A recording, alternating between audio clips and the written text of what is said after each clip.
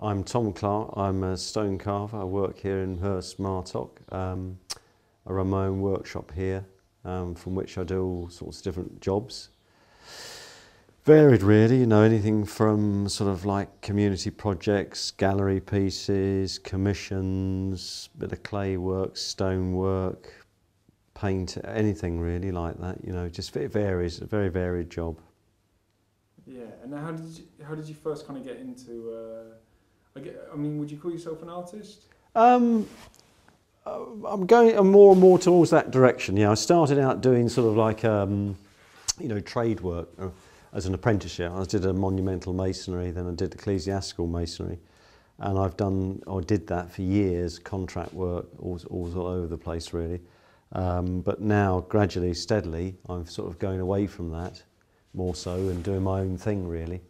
So I try and create my own sort of work really in a way by either making my own stuff and trying to sell it, or trying to find and conjure up sort of a project from somewhere, or make a project out of nothing. I mean, this classic example is this gloving one really, is an awareness project. It's a two-joint thing really, because it enables me to engage with the community, and in turn the idea of it is that they will engage with me, but it's an introductory process where they'll meet me and I'll introduce them to other people. It's just making people really aware in the community that these other characters are around that have done these sorts of work. It's getting very fragmented now, and if we can try and bring people together, that's the basis of the community idea. There's an end result, i.e. the carving, the sculpture, but the processes are where we are trying to cross boundaries with people, young people in particular, to try and make them realise that these activities went on. But also, more than anything else, is just to start to, it's not an us and them, like old people, young people. It's trying to sort of like merge people together, so there's familiarity. And if you've got that in society, you have then more of an opportunity to make things work in a community sense, because people know one another. And once they know one another, the barriers drop and they're all in it together. So that's the whole idea. It's trying to just get that off the ground really, bit by bit. It's quite tricky to do, but it's working, and it's engaging with people. So the end result will be a finished piece of work on the wall that individuals have been involved with. They've taken part in it, and then it's a conversational piece because it stimulates people to look at the work and say, oh, I used to be involved with that, and that's the sort of instruments or tools we used to use, and so it engages with people. That's what I like to try and do if I can. Yeah, and so not a sensationalist, I'm afraid. No, nothing like that. It's, you said you started out as more of a tradesman thing and stuff. Yes. Like masonry. How did you first get involved in that? Very difficult actually, because when I left school I knew I wanted to do art of some description. I didn't go to college, and I knew I had to get some work to earn some money because I didn't have any money at all, so I couldn't muck about. I had to get on with it. So I was very keen on woodwork actually when I left school, and I did try to do that. I got an apprenticeship trying to do that, and I went to the London College of Furniture, but it wasn't for me. It was just too many machines for my liking really. So I ended up doing wood carving, got out of that, went into wood carving. Well, that was fantastic, but unfortunately the guy I worked for lost it, and it all he went bankrupt and it all fell apart. And then I went into stone carving with some Italians, worked with some Italians in a monumental masonry yard in Essex years ago. I worked for them for 2.5 years, and then they pushed me really from the carving side, because it's very production orientated. If you're not earning your money whilst you're there, they don't like that. So they put you on something that you can earn the money on. Obviously, they want to make their money to make it all happen. So I went into masonry and I got stuck with that for years. But I did enjoy it. I loved it. So when you say masonry, could you just explain what your role was? Masonry, right. Masonry is the general sort of building construction side of stonework on the cathedral, rather than the statutory or decorative element. It's the main structural elements of say, for instance, a church or a cathedral, a castle, doors, windows, walls. It's all of the mould, you see all the handwork on the moulding, where you see all of the You know, you go around windows, all the decorative work that goes around windows, all the mouldings and the returns and cornices and all that sort of stuff, really, general stuff, which generally is straight work. You know, straight. You need a straight edge, a square. You do sinkings, all that. Well, I loved it. It's fantastic. But over the years, as I did that, I mean, I did sort of wander off and go back to where I originally wanted to start out with, and that was carving. And now I'm actually doing that. You know, I'm doing that now. But it's been a long sort of journey to get to where I am now, really. Yeah. So how did you find? Because obviously you would have learned your trade quite a lot through doing the masonry. Yeah. How did you find the transition from going from doing something where you are a tradesman to becoming an artist? I mean, because I had the background, the realistic grounding with the masonry as a trade, I had something to work on, so I knew I could lean on that if I knew it was a necessity. You know, for instance, if I got short of work. But I think it's just an evolutionary thing. You just gradually, with time, you just move on. You know, that's something I started out on. I enjoyed it. I can always do it again and still do occasionally. But then you move on your ideas, you move on with more creative ideas. I wanted to do more sculptural ideas, you know, sort of where I was working off my own imagination, really. So I've done that. So the transition has been it's not been a quick process. It's been you know, quite a long journey, but it's still going on now, really. You know, it still happens all the time, really. You know, it's tricky at times. You know, things don't. I mean, it's tight at the moment, but things are beginning to move again slowly. But it's fits and starts. You know, there's no rhyme or reason to it, really. But at the moment, it's quite good actually. At the moment, yeah. So what kind of people? Who are the clients? Who do you make stones for at the moment? Varies really. If I'm doing contracting work, which I've just recently been on a job, that guy is quite a wealthy guy. He's having an awful lot of stonework doing, but it could equally be someone who is not so wealthy. You know, it depends if someone likes the style of work and it's not excessively expensive.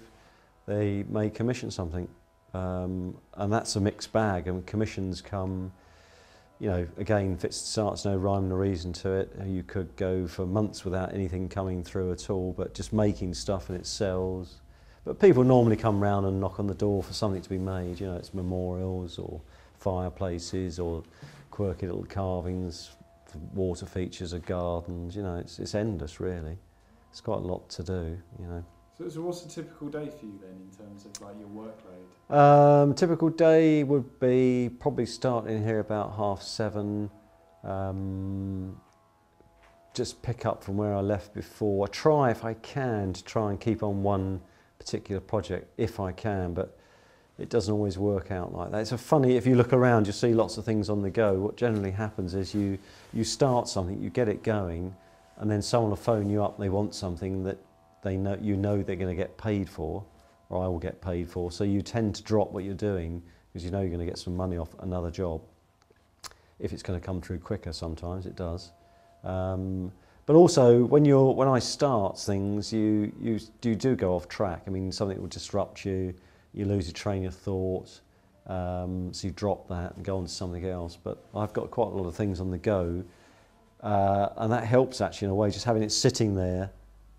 So, you know, months, 2 months, 3 months time, you might get stuck on a particular piece, then you can just go to it, you've worked it out, it's there in front of you, and you just pick up the tools and carry on with it. So, I mean, if you look, there's bits and bobs around that are not finished. They will get finished eventually. So, yeah, that's the day. It varies, every day is different. So I spend most of the time either in here or outside, chipping away, really. So in terms of kind of being creative and also doing it as a business and the nature of the job, do you think to be a stone carver that you have to have a certain kind of personality or certain characteristics to be able to do the job?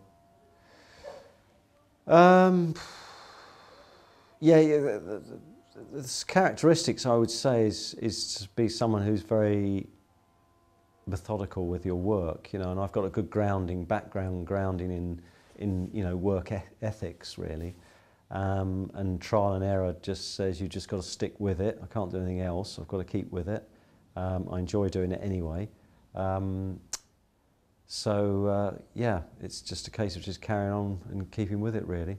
Yeah, you mentioned trial and error. Can it go so badly wrong that you can't? Yeah, I mean, I think what happens is you start off. It depends how infected you are with your idea. Really, sometimes you get ideas that are so strong that you've just got to go with it, and everything else has got to be put aside to do it. And you just really, I think the thing is with it, although with all the years of experience, you always want to get there quicker, and you can't always do that. And it's frustrating when you want to get something made and you can't necessarily make it happen when you want it to happen. So that can be frustrating. So that's trial and error really. You just got to stick it out and stick with it. But like anything you make or we make here, it's for a long time. You know, it's around for a long time. So the time element is insignificant really, because it's going to be around for a long, long time. But you do get churned up sometimes when you're trying to make stuff to get it out there to sell, and you can't get there quick enough to do it. You know, that can be annoying. But I guess you also have to maintain quality throughout as well. yeah, I mean, yeah. I tend to sort of really go at it madly to get it all underway. You know, rough it all out and chip bits off here, there, and everywhere, and get some shapes in there. I think that's the energy side of it. When you start off, it's quite physical, that bit. I enjoy that bit, and then you sort of slow right down altogether, and then you find that you see things in there you wouldn't have done when you're charging around, racing around all over the place. And you start to settle into your piece of work you're doing, you know, depending on what it is, of course.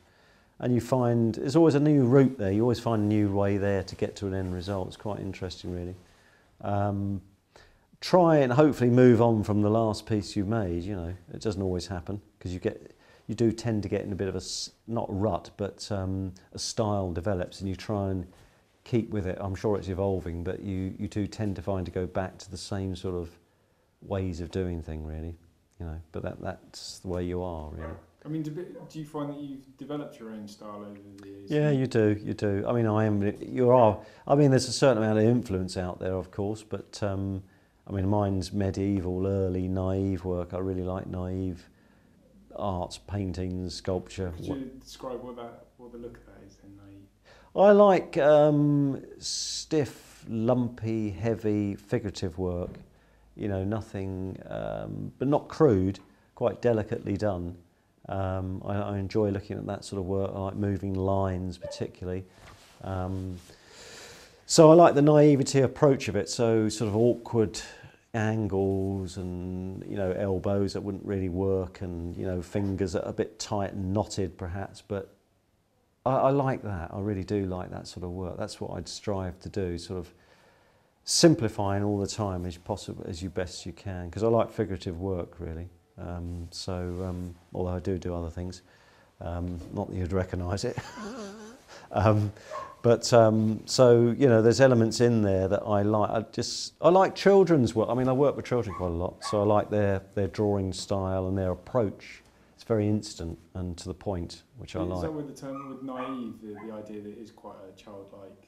Yeah, I suppose I don't really know. I mean, you do see some really sort of renowned artists that have reverted back to naivety, you know, in their approach.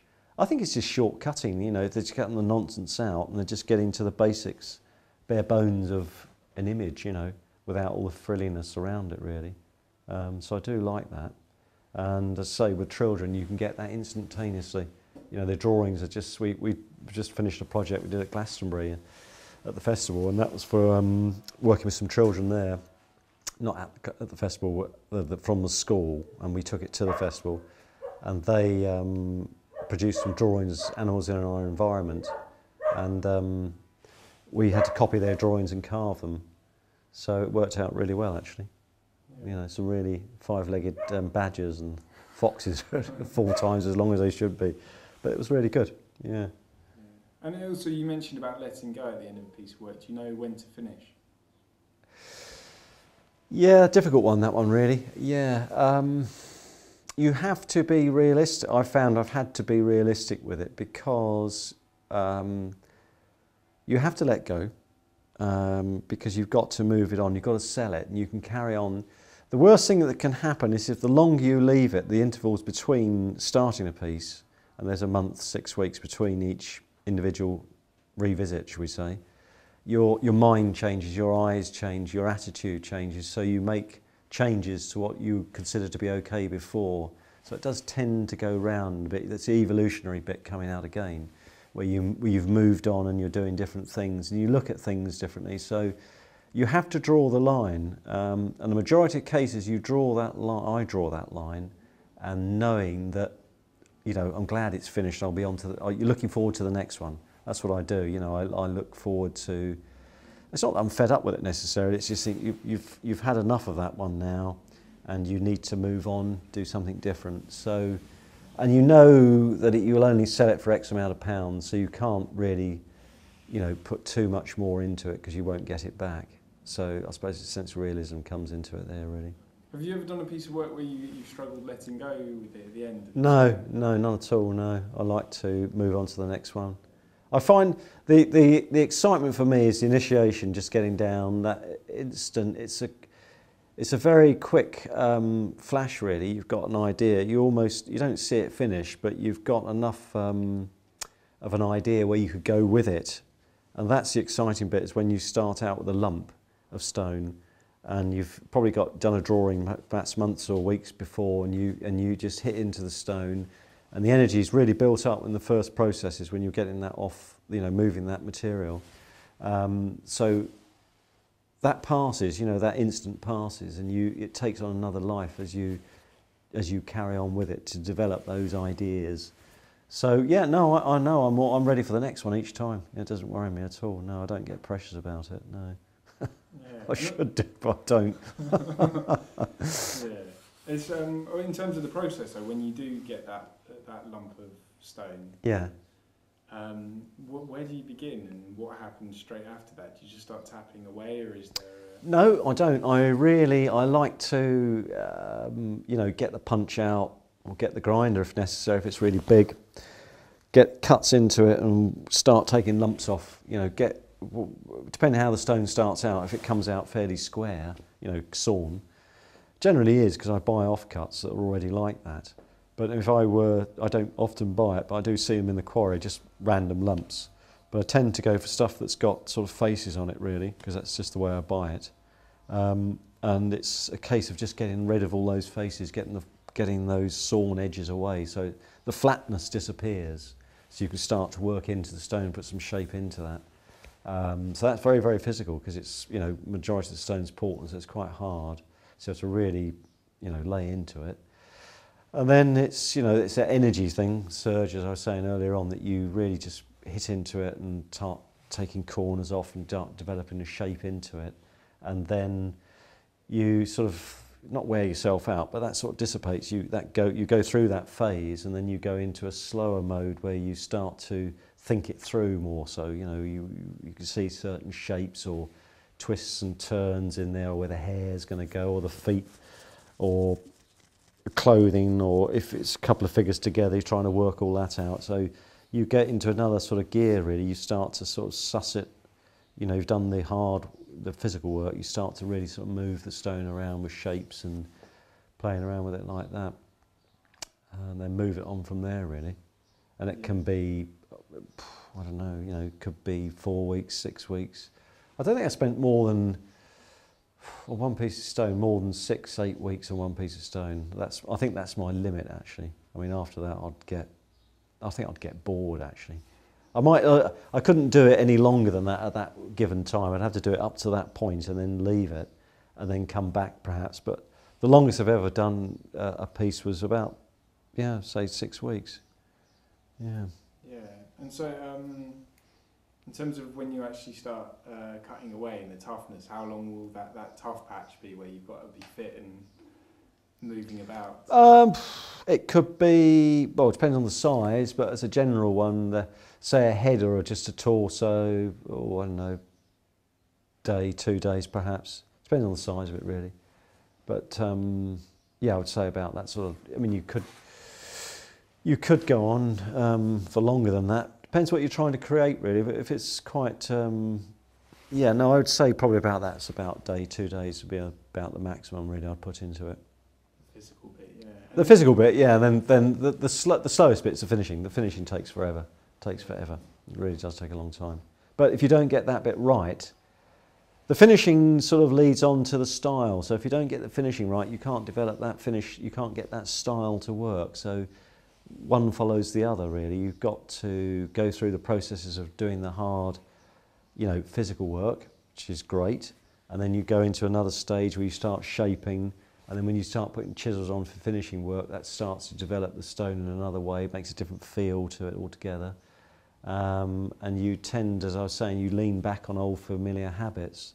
And that's the style element of the way people work. Everyone has a different way of portraying their ideas. Some could do it perhaps with a really rough finish, and that would be adequate for them.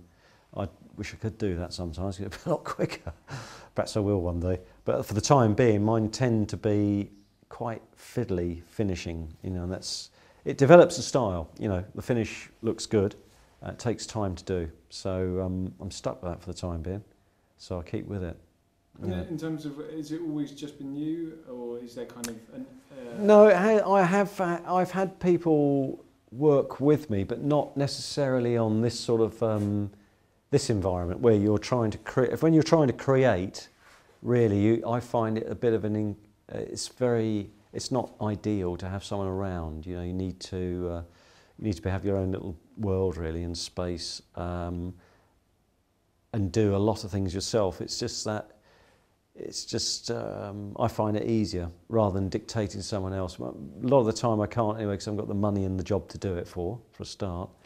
So I tend to do it from start to finish. But if I'm contracting and doing other works, then I'll bring people in. But as a general rule for my own work, I've had people rough out before, which is fine, but I do tend to, the roughing outside is quick, and I have mountains of work left behind me that I'll never get to, because I just don't have time to do it. So I just do my own stuff, really, from start to finish. And also getting to be your own boss is, what's it like freelancing in Somerset? In Somerset, great, it's good. I mean, I've done it for a long time now, and it's a case of just keep on plodding away, really. You don't really let up, I don't really give it much thought, you just carry on. But, to work for people, I've worked for quite a lot of people around here, all over the place, and it's good, yeah. There's plenty of work, plenty of interest in the arts around here. Commissions come in every now and then, quite surprising who's around. Yeah, I've had some very nice work around here, very nice, yeah. And also in terms of the future of the business, is there kind of, have you got family members that have taken an interest? Not at the moment, I haven't, no, I can't say that's the case at the moment, although I've got Molly and Bert. I've not shown any signs of being interested at the moment, but, I think everyone to their own, they've either they want to do it or they don't, and if they want to, it's here. If they want to do anything, it's great, but I think you've just got to let people go the way they feel happiest, really. You can't it's not a business in the respect of, churning out, and it's not a family business, it's just me. So, and I'm just doing my own thing, really, creative bits and bobs. So whether it continues or not, I don't know. It doesn't really worry me, that side of it at all. If it were more traditionally based, I would be more concerned because I'd like to uphold the skills, the craft skills, but I'm not really in that league really now, I'm out of that really. So yeah, no signs of anyone being interested at the moment. And also, have you ever been, because obviously there is a kind of a bit of a legacy with stonework, because it will kind of live on for however long it does. Yeah. Have you ever been somewhere not knowing that your work's there and discovered it, or kind of come across your work? Not really, because as a general rule, if it's decorative work, if it's general masonry, you wouldn't probably recognise it because it sort of merges in with the rest of the work there. If it's like a door jamb or a hood moulding or mullion or something like that, you wouldn't, there's no way of recognising that unless it's really not well done or something like that. It's completely different to everyone else's. But with decorative work, you keep a portfolio of all your works. You know where they're going to go. And I do often go around and see bits and pieces on buildings. Just out of curiosity, just go and have a perk up there and have a look up at the top of a building or something like that if it's still there. A bit of memory lane, really, I suppose. Really, have a look at it again. It's quite nice. So that's I'm always proud of the fact that I've done something like that. You know, you can wander around the countryside and look at bits and bobs, and it's there. You know, everyone can see it, and it'll be there for a long time, which is a nice feeling, really. Is there a piece of work that you're particularly proud of, or kind of you see as a favourite that's exhibited anywhere? Well, the one I'm doing at the moment, the gloving one's probably it's the one I'm on at the moment's proudest. You know, and then I move on from that, really. The gloving one, I'm really it's one I've handled myself, trying to engage with people. Very interesting subject matter. It could go a lot further, but I'm limited on funds with it, really. It could go a lot further. So I'm proud of that. I like that one. It's simple, but it means an awful lot to me. It's a local one, it's Martock. It means I've dealt with people as well. And it's more, that to me has quite a lot of resonance, really, because it's more of a personalised thing, because it's introducing other people into to the bigger picture, as it were, really. So it's not just something you're looking at on the wall, it's something else that's behind that, you know, the times you spent together, organising it, you know, the initiation. So I look at it quite differently in that respect. So I would say the last job I ever do is the best one until the next one comes along, really.